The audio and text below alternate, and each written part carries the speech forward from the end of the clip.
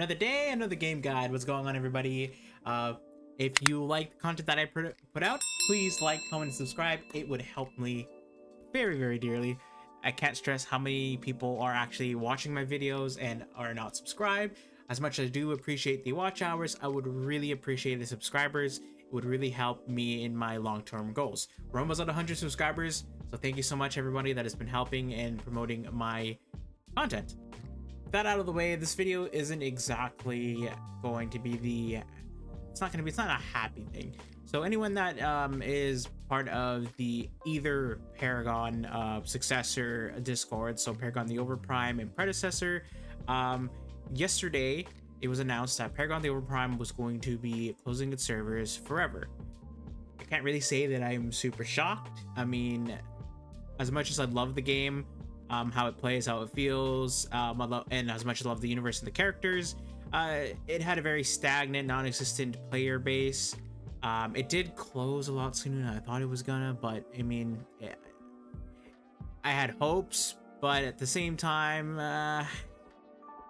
you know, at the same time, it was one of those things where it's like, yeah, this isn't gonna last forever. They did put out a little blog post that we'll take a look at here.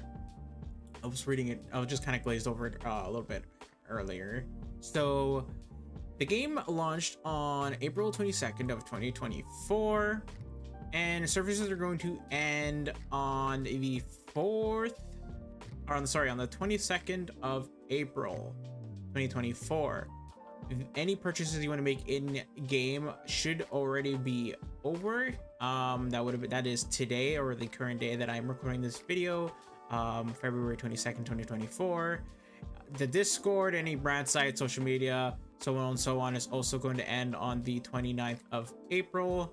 And then on August 22nd is when customer service is gonna close. I don't know why they felt like advertising the customer service.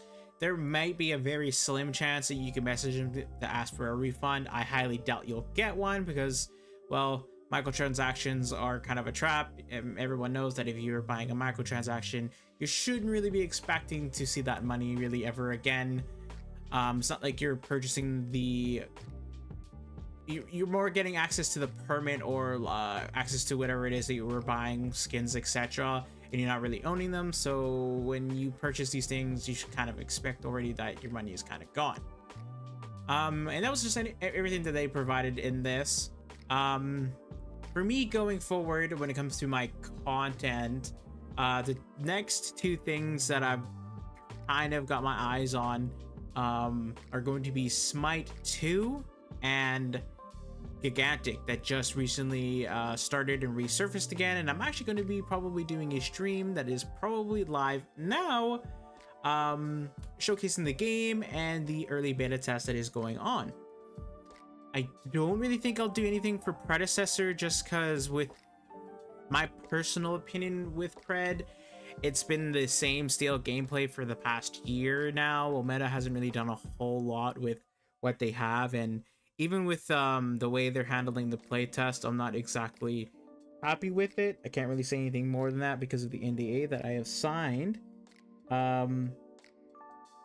So yeah, I think moving forward, I'm going to be looking forward for Smite 2 and more Gigantic gameplay. If you have anything that you would want to see me play or want me to do with either of those two games, please let me know in the comments description of this video, or you can even check out the Discord link that is in my description, and you can personally DM me in my Discord server or me personally on my account. That's everything for today. Have a good day, guys, and I'll catch you in my next guide. Bye.